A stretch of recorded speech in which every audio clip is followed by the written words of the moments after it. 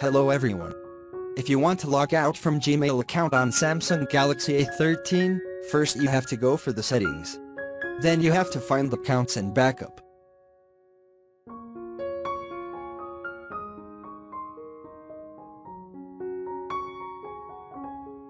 And then go to Manage Accounts. Then choose the Gmail account which you want to remove from Samsung phone. And then tap to remove account.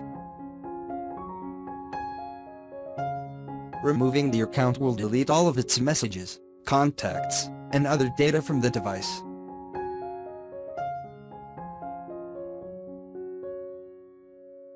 When we open your Gmail app, we will be not logging with this account on our Samsung Galaxy 13. Thanks for watching this video.